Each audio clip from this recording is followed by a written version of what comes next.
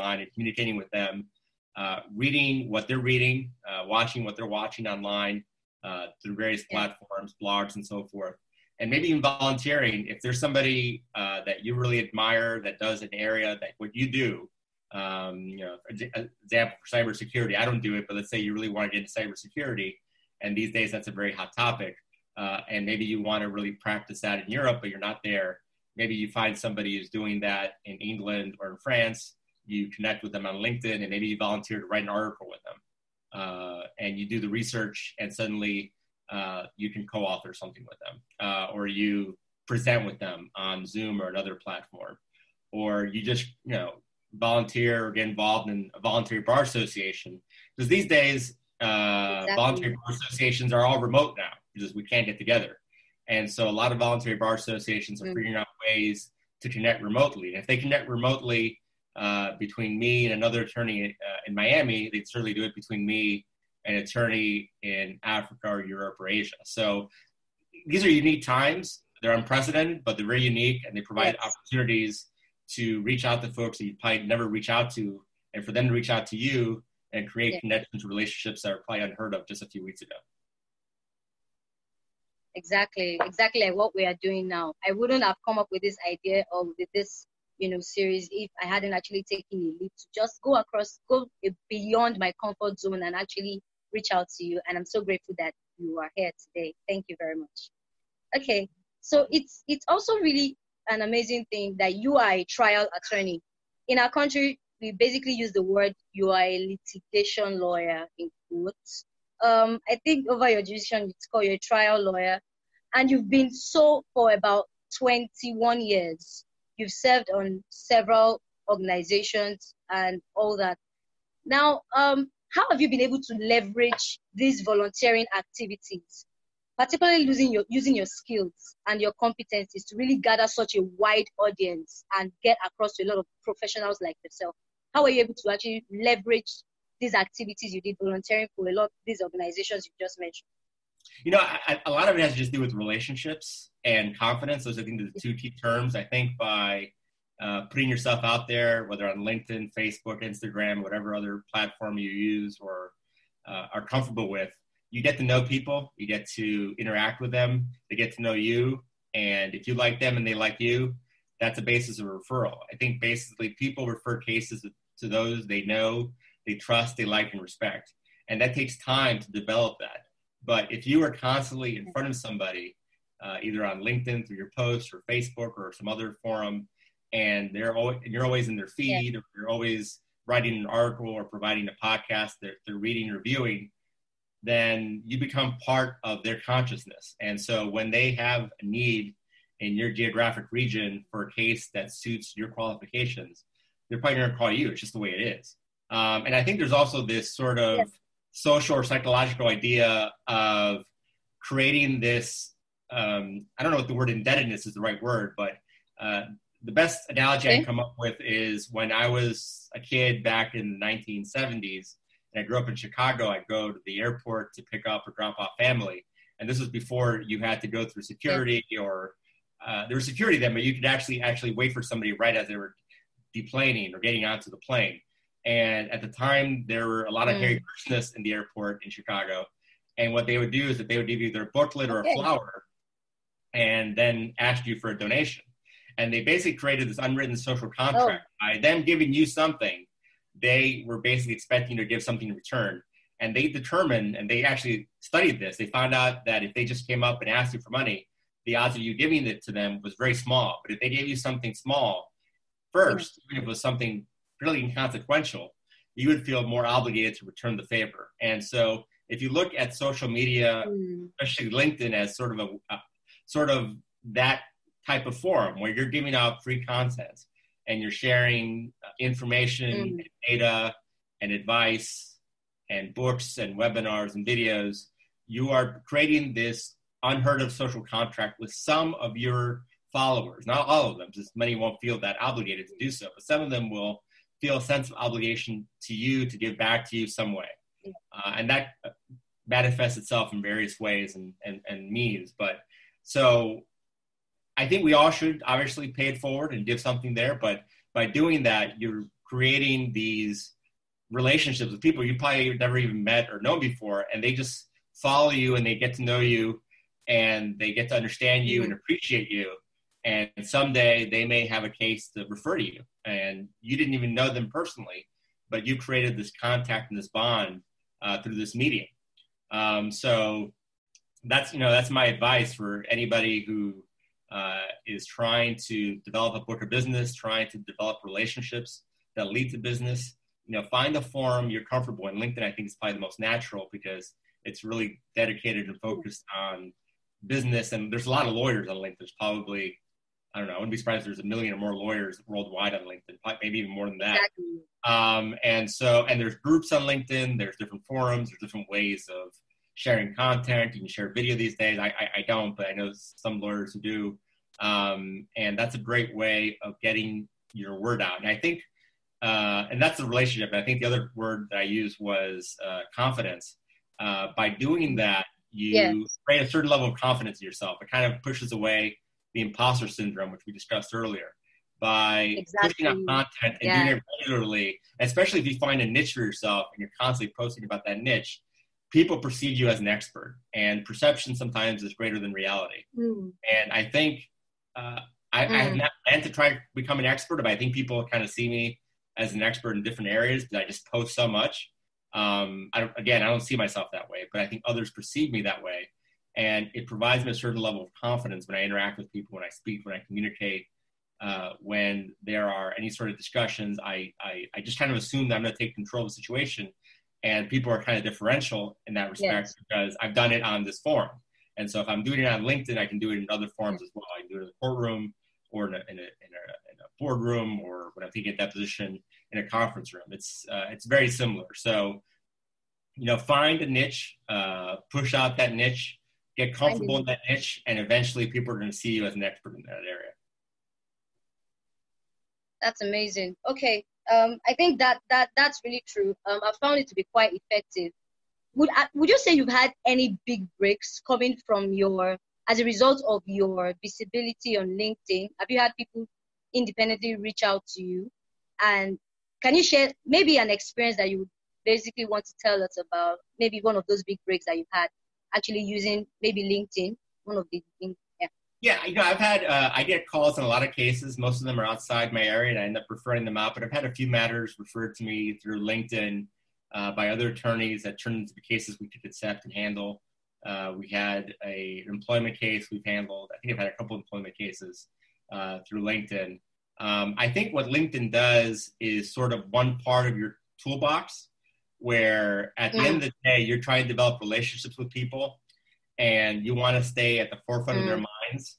And LinkedIn is one of the ways of doing that. And so you may already have existing relationships with other attorneys, but you want to be the first attorney they think of when they have a case. So it may not be necessarily directly through LinkedIn, but LinkedIn is sort of a reminder to them to think of you. And so, you may get a case from somebody and they may not tell you they did it through LinkedIn because you already have a relationship with them, but they thought of you instead of somebody else because they see you all the time on LinkedIn.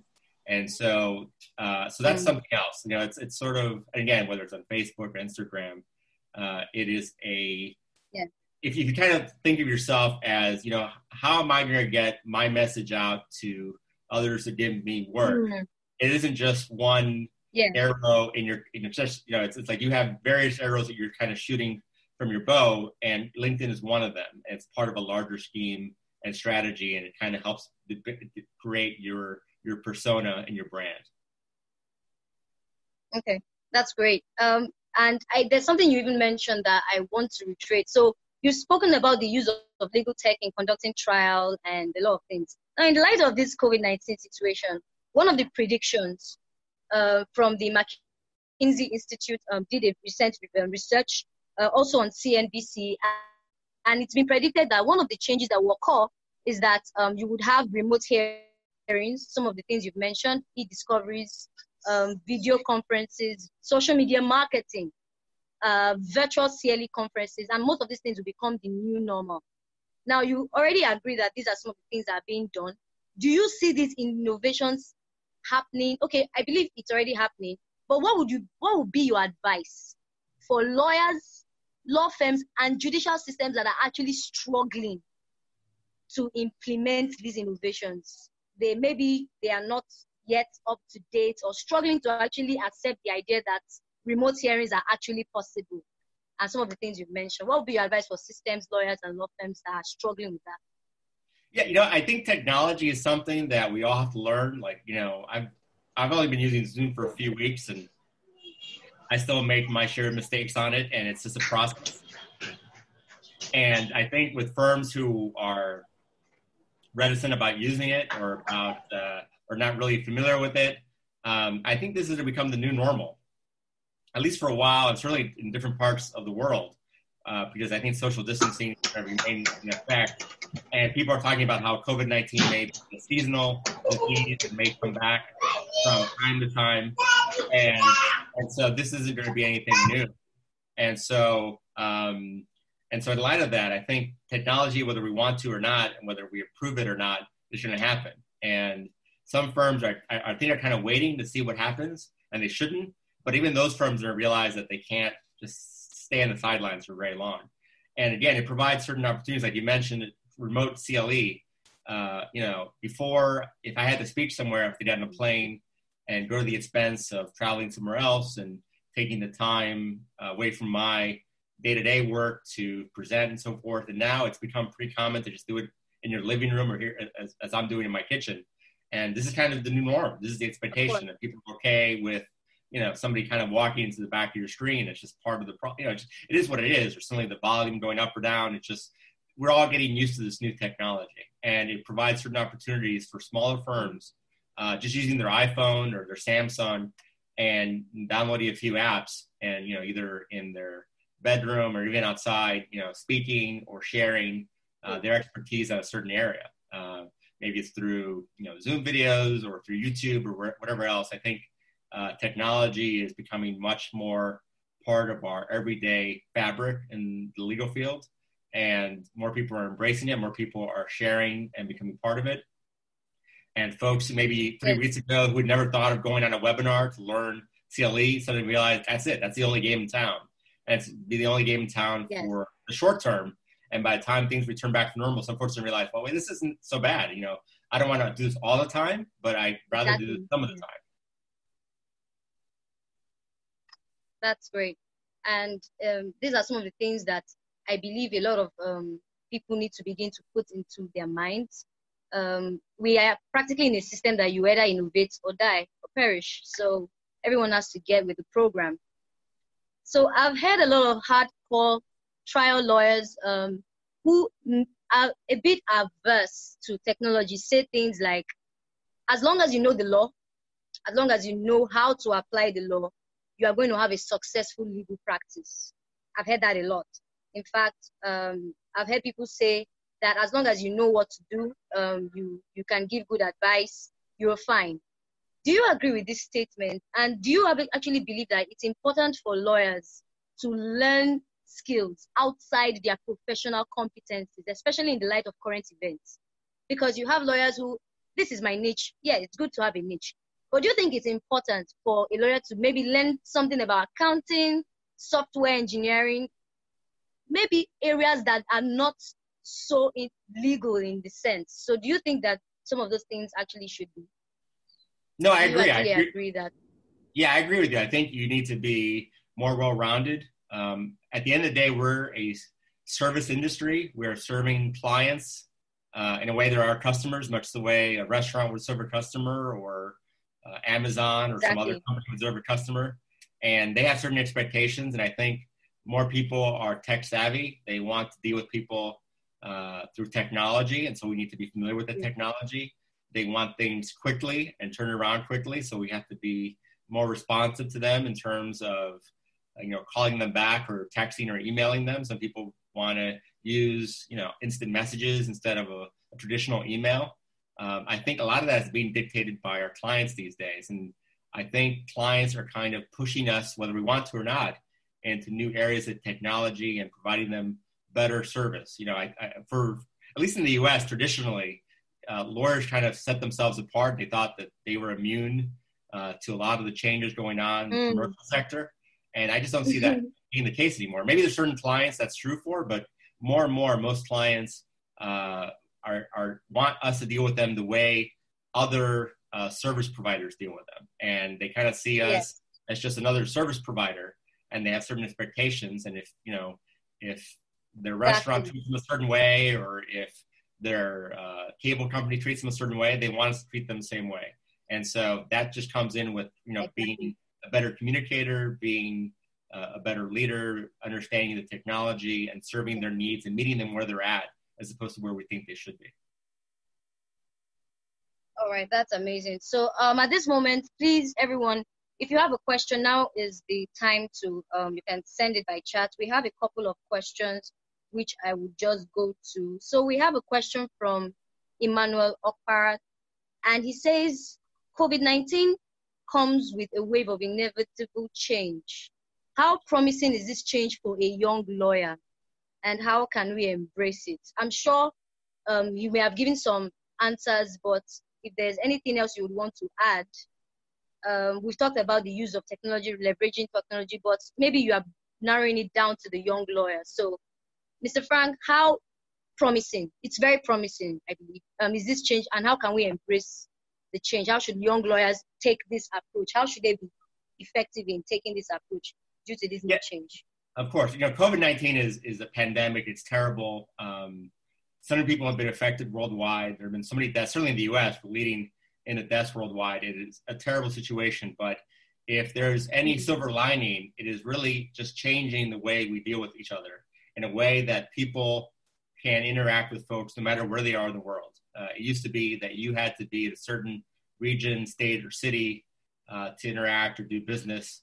That's just not going to be the case anymore. As social distancing is being implemented and folks are learning that they can and have the capacity to work from home, people who they wouldn't otherwise consider as an employee or an independent contractor are suddenly on their radar. And so individuals, wherever you are, if there is a certain niche that you really want to practice, and there is a firm or a company that does that, consider reaching out to them. Consider offering your services. Maybe at first as an intern and then as a paid employee or a contractor. But these are interesting times where I think boundaries and regions don't make as much sense or have as much of an impact as they once did. And so there are opportunities, again, through social media, through platforms like Zoom and others, where you can reach out and create relationships across the pond, across continents, that no one really had thought about doing just a few weeks ago.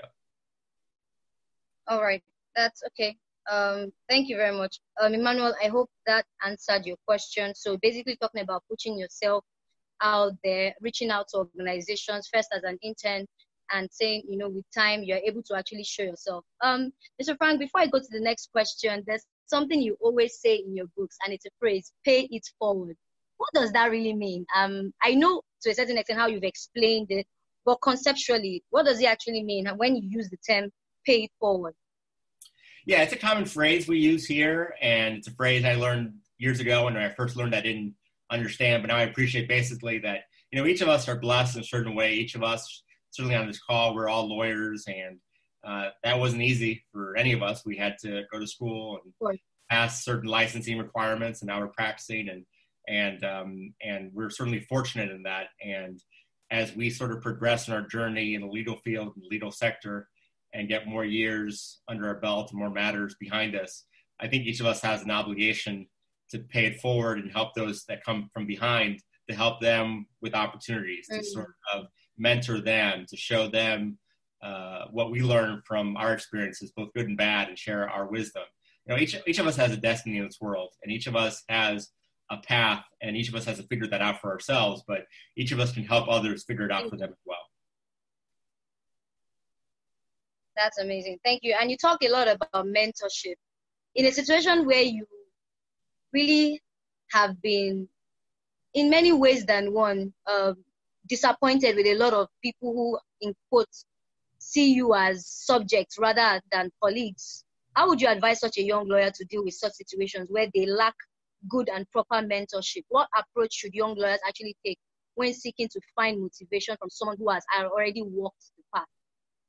Yeah, I think try to reach out to whatever local bar association or voluntary association of lawyers exists, whether it's local or larger, or if it has to, it can be virtual.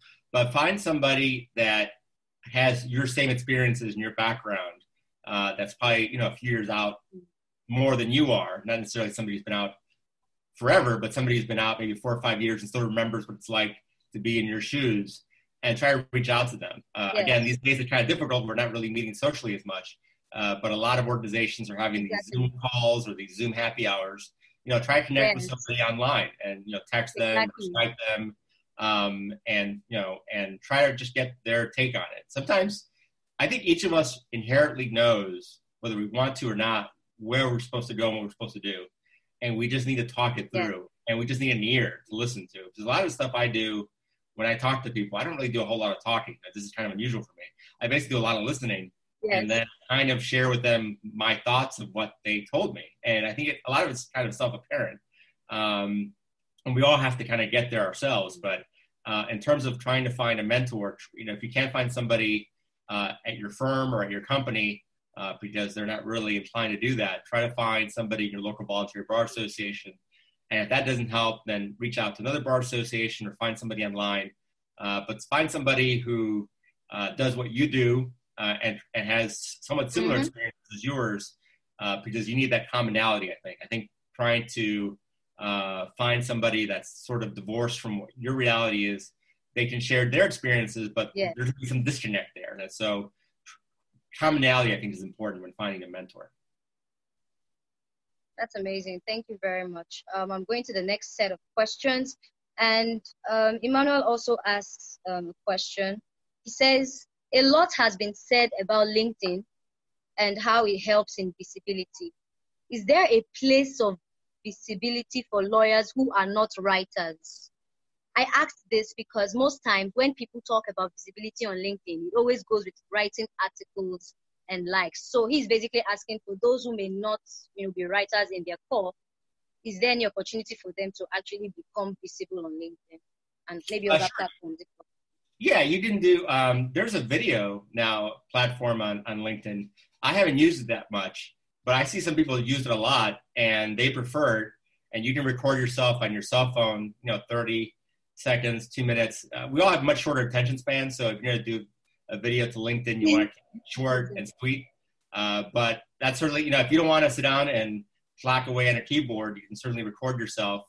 And the great thing about video before you upload it is that you can do several run-throughs until you find that you set it the right way, and the lighting is proper, and you're completely comfortable, and then you can just share it. And then you can do that, once a week or twice a week and have sort of a video library. That's something you want to do. If you don't want to write personally, you can certainly share stuff you read. You can certainly share it with like a one-sentence thought or idea of why it's important or relevant to the community you're trying to connect with. So there's different ways. Exactly. I do a lot of writing, but that's certainly not the only way of staying active. And certainly once you're on LinkedIn and you make relationships, you can reach out to people individually, connect with them, message them, take the relationship offline, and just speak with them personally, either again through Skype or Zoom or WhatsApp or whatever else.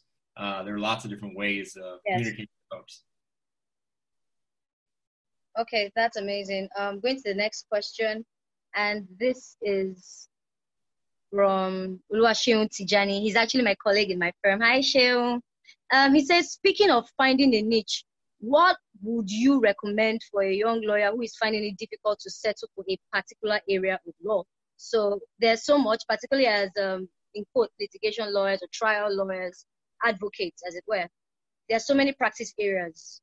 How do you navigate those areas to find a niche that actually works for you? And really, is it important to actually start with a niche in the early stages of your career? Yeah, that's always tough because there are so many different practice areas. And sometimes people just sort of fall into an area because they work for a firm and the firm does X, and so they end up doing X. And sometimes it works out for them and sometimes it doesn't. I think you kind of have to ask yourself, what are your interests and hobbies outside of the law and what you really enjoy, and see where there's intersection between those hobbies and the practice areas that you're interested in. Because at the end of the day, we're going to be doing this for several decades.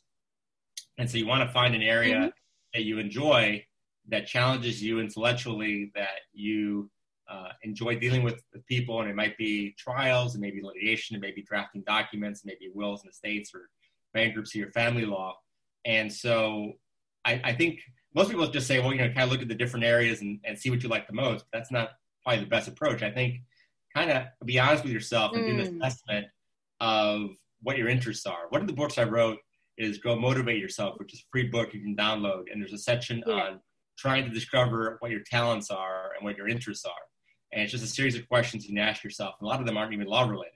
But if you do a self-assessment like that and trying to figure out what you really enjoy outside the law, you'll probably figure out what you really enjoy inside the law. That's amazing. Thank you. And there's something you always said in your books. For everyone who's joined this session, I will provide the links to Mr. Frank Ramos's books available. I will send them by email. Okay, sir. There's something you talk about, strengths and weaknesses. And you are a fan of develop your strengths and just work on your weaknesses. How can you explain what that means? Because my understanding is that if you're good at something, go forth in that direction. If you find something that is a bit a struggle, don't focus so much on it. I don't know if that's the point you're trying to make. So I just want you to clarify that about when talking about leveraging your strengths. Yeah, I think each of us has certain level of talents. I think each of us is born with one or more talents. And I think it's up to us to discover them. And so we have to figure out what those talents are. And, in order to be a successful lawyer, we have to be good at writing, good at speaking, good at communication, good at a number of tasks. But, each of us aren't going to be good at everything. And so we have to figure out first what our talents are. And sometimes, going back to the last question, figuring out what we want to do and what areas we want to practice in, I think a lot of that's talent-driven because I don't think there's a coincidence that each of us is good at something or good at several things. And typically what we're good at is what we're supposed to be doing with our lives. And so if you can kind of discover what you're good at, develop it, and become an expert at it, I think you're going to gravitate toward the practice areas you should be doing. If you're very good at communication and you really like talking to people, you're probably going to become a trial lawyer. If you love to read and you like the intellectual challenge, maybe you'll become an appellate lawyer. If you like to look at, you're very detail-oriented, you maybe be drafting contracts. And so you kind of have to find out for yourself where your skills lie. And that might be sort of the lodestar for you in figuring out where your career should be going. Okay, so you've summarized this in 3 steps. Find what you're good at, become an expert at it, and keep going. That's incredible. Thank you. Thank you very much for that. So I'm going to the next question. And this question is from Adaora. Hi, Adaora. Now, speaking on diversification, how should young lawyers in an environment that most times require a certain expertise? So I think this person is trying to ask how young lawyers in an environment that requires a lot of expertise and you're just starting out, how can you begin to, tread that path, especially when, you're trying to carve a niche for yourself and you're in an area that requires a lot of experience or a lot of exposure, but you feel like, what you have is not enough? Yeah, I think typically you start by trying to read everything you can in the area, both substantively in terms of whatever statutes or cases or regulations are out there, but you also go online. And these days, there's just such a plethora of information in every area, in every practice, in every region, that's for the most part pretty free. I mean, obviously, sites like Westlaw and Lexis have a cost, but there's a lot of free information that's shared regularly. And so my first piece of advice is to read as much as you can in that area and learn as much as you can, and then get involved in a voluntary bar association, which has a substantive committee in that area, and get involved with them and, attend CLE online, get to know people who've done that practice, meet with them if you can in person. Obviously these days that's difficult, but, talk to them and try to learn and act like a sponge and try to gather as much information as you can. There's certain areas that, you can probably learn in a few months, certain areas that may take a few years longer. That depends. I guess one of the benefits of learning an area that is very complicated is that most people aren't going to make the effort.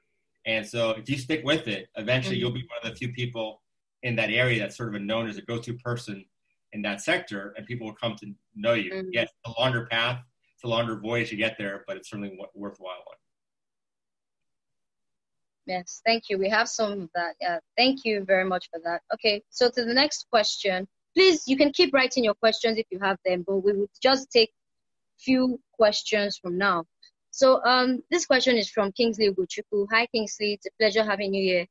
He says, Mr. Frank, do you think the legal profession will ever revert back to analog law, given that lawyers are now forced to use tech and move with it in all aspects of their daily work now, at least until the social distancing rules become relaxed? I think that question was answered. I don't know if you have any additional thoughts.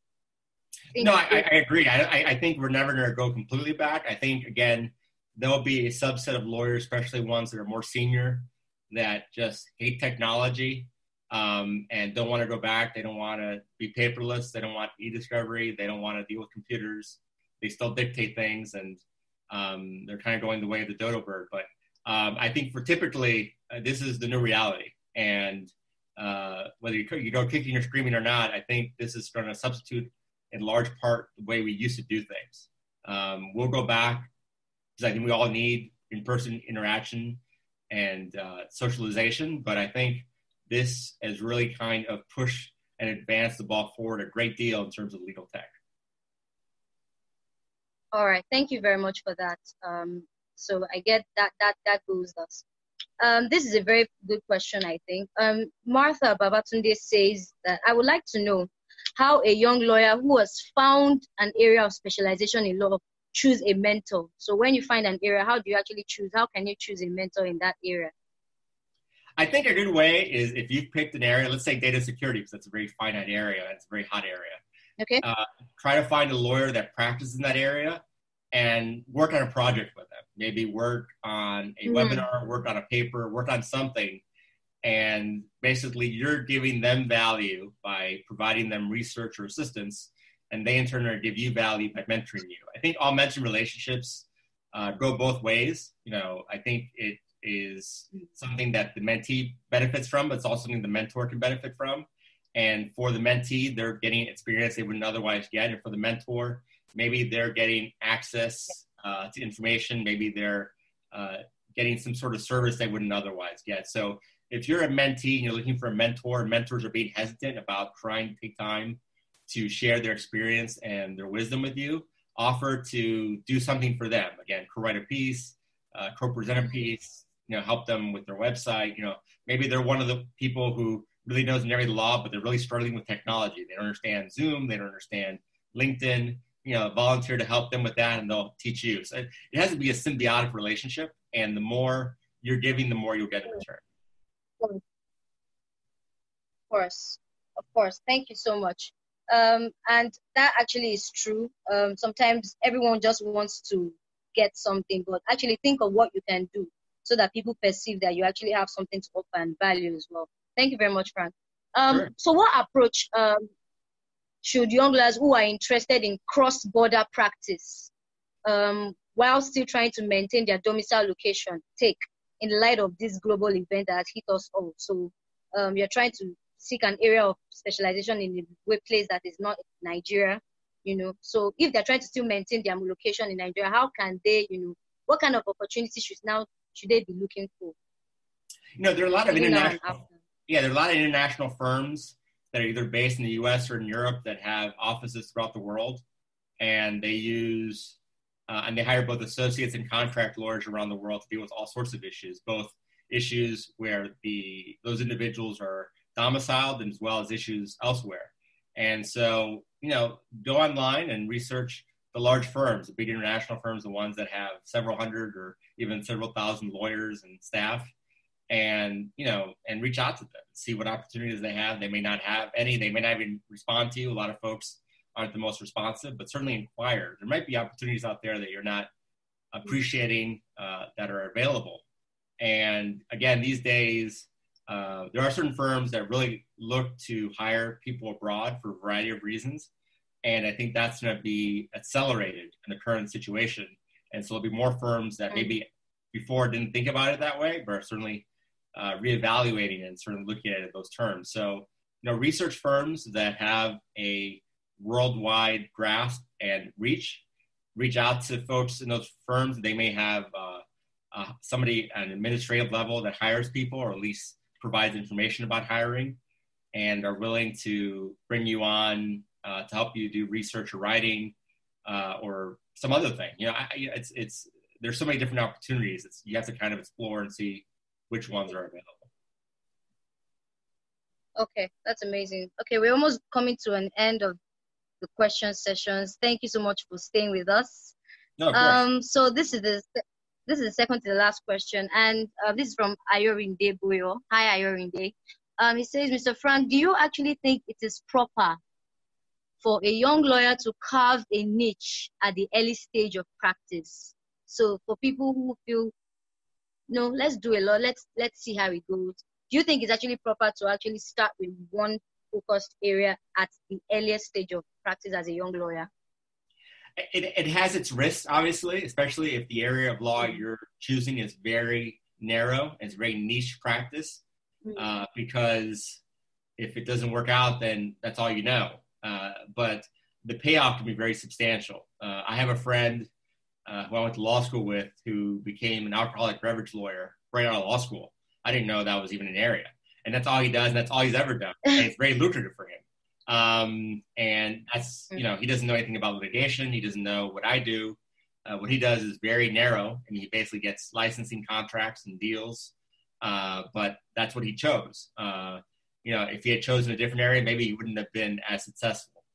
But at least in the US, the idea is to try to find an area that you're specialized in. So I think more and more clients are looking for the best in that area. And so if you can find a niche that you're comfortable in, that you enjoy, that caters to your talents, yes, there are some downsides, and you may find that there are fewer opportunities for firms. But if you find a firm that does do that practice, or you find clients are interested in doing that, you may have a corner of the market in that area. So always think through, is this something you want to do for the next 10, 20, 30 years? If it is, you enjoy it, give it a shot, and you can always try to do something else later. Okay. I hope that answers your question. So I think this is the last question that we will take. And he says, thanks a lot, Mr. Ramos. Really great to hear you speak after following for so long online. Thank you.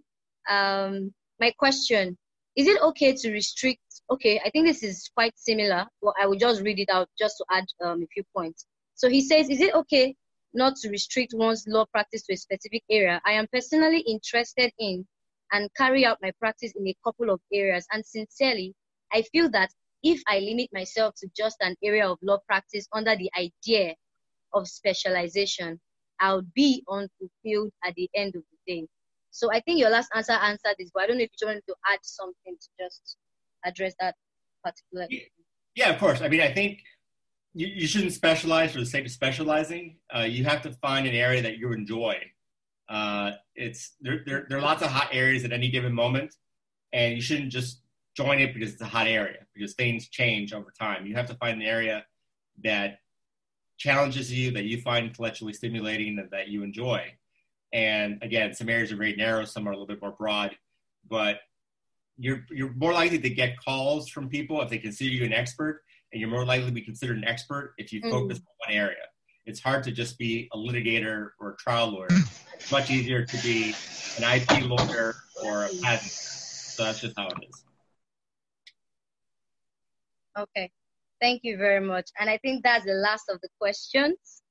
And so thank you everyone for actually being part of this. We will wrap up in about 10 minutes. But before we do that, I would want Mr. Frank to give us any words, anything that crosses your mind. Do you have any thoughts for us going forward, any form of advice, so that we could wrap this up? Sure. Again, legal career is very challenging. It's very demanding. There's lots of things for us to do and a lot of things to think about. It's important for you to sort of think through why you became a lawyer, why you went to law school, why you got licensed, what motivated you when you were younger, when you were going through high school or college or law school or whatever institutions you've been through, and always kind of go back to that, because that's why you're here now. And we all have obligations. We have families, we have bills, we have responsibilities. And a lot of times we forget that. We forget what motivated us to come here in the first place. And so my best advice to you is to never forget why you're doing what you're doing. Not just the day-to-day stuff, not just to put food on the table, but sort of the bigger picture of what really motivates you. Because that's going to get you through the tough times, the challenging times, the dark times. And that's going to help you continue with the profession. A lot of people walk away from it. A lot of people, especially in the U.S., they become lawyers within 5, 10, 15 years. They're doing something else. And I know it sounds kind of surprising, but I know a lot of former lawyers. And so if you're going to sustain yourself doing this for decades, you need to always go back to first principles and appreciate why you're doing it. Okay. That's an incredible advice, and thank you very much for that. I don't know, somebody is sharing her screen. Please, can you not do that? Sorry, it's actually interrupting. Please, can you stop? Abiola Ogedembe. Sorry, I'm trying to sort that out. That's okay. All right. Yes. Please, could you cancel your screen sharing? Thank you very much. We are waiting for you to do that so that we can move forward. Can anyone chat, please, if you can see her screen? I'm trying to see how to sort this out, please. Okay. All right. Okay. I think that's been sorted out. Okay, she's still doing this again. Sorry, let me just, okay. All right. Okay, so I think that's that. So thank you very much for sharing these thoughts with us. It's been quite insightful. Now, for your books, how do we get access to your books? Oh, sure. If you follow me on LinkedIn, you don't even have to follow me on LinkedIn. If you just pull up my profile and you scroll down under my profile, there's a section called Publications. It's kind of toward the bottom, so you have to keep scrolling down. And you click on it, there'll be links to, I think, about a dozen books, both of which I wrote, a couple I co-wrote. And they deal with a whole host of issues, and they're short, they're fast reads, and some of them are applicable to our U.S. system, but most of them are very general, and you may find them helpful. Okay. So do you have a website that we could actually contact you on? I think it's on LinkedIn. So please, if you want to get more insight, I can assure you 3 hours, 4 hours, 6 hours is not enough to ingest the wisdom that Mr. Frank has for us. So please do follow him on LinkedIn. And when you do that, you could also share insights that you've gotten from this very short session using the hashtag, the Young Lawyer Mentorship Series, or the Future of Law. Please, you can tag Mr. Frank Ramos, and I believe that he will drop a comment or two, or a like, or a thumbs up. I believe he will do that. We'll be expecting. Absolutely. So we just want to say thank you very much. We're so grateful to you. Thank you for answering our call. You've been really inspired us. While preparing for this, I was so excited. I got calls from so many people, and everyone was just excited, and I think we all are. So in the light of no further questions, I think this is where we would actually wrap it up. And I just want to say thank you. For those of you who joined in late, we're actually recording this right now, and it will be available. I believe it will be available on LinkedIn, on our YouTube channels, and so you can always go back and re-watch everything. So thank you so much, sir. Can everyone say thank you? I'd like to see your chat, just to say thank you. Okay. Yeah, I believe they're reading it. Yes. Okay. So thank you very much. And until we come your way next time, but this is where we would actually say goodbye for now. Thank you, Mr. Frank, and thank you for your time. We are so grateful. There's so many comments here. And I'm tempted to actually do a screen selfie. Everyone just put their faces together. So I'm going to do this. Please, let's be orderly, all right? Don't unmute your volume, but you can unmute your video, and then of course you can have a screenshot with the speaker. So let me do that feature now. All right. Everyone says thanks a lot, Mr. Ramos. You are awesome. Yes, he's awesome. Thank you so much. I really appreciate the time and the opportunity. Yes. Yes. Thank you very much. Okay. Let me see. Okay. So there are so many people here, so I can see people with their videos. I don't know, Mr. Frank. I don't know if you can see a lot of us. I do. Thank you. I really appreciate all the positive comments. It's very Okay. very delightful. I really appreciate it. Okay, so everyone, you can just do a screenshot. I believe that you would, when you open the mid, when you swipe to the left, you'll be able to see Mr. Frank and you can actually see your picture. So just, it's like a selfie thing, right? So we are doing e-selfie now, and that's actually great. Okay. All right, so thank you very much. Oh, we have a lot of comments. Let me see if I can read them just to say thank you. Mary says, thank you, Mr. Ramos, it was worth it. Emmanuel says, it has been expository and inspiring. The chairman of the Ikeja branch, that's Young Lawyers Forum, he says, thank you. He has been very instrumental to my growth. Thank you, Ezekiel. Nathaniel says, thank you, Mr. Ramos, you are awesome. Lily says, Swam. Hi, Swam. She says, thank you very much. It was really insightful. And we have so many comments that time will not allow me to read. I believe right now, what time is it over in the US? I think should be It's 12:15 right now. Yeah, 12:15. 12:15. All right. And I know that you have a long day ahead of you. So at this point, we'll say thank you and have a very good time. Goodbye. Have a great one. And thank you so much everyone. for the opportunity. I really appreciate it. Thank you. Bye. Bye-bye.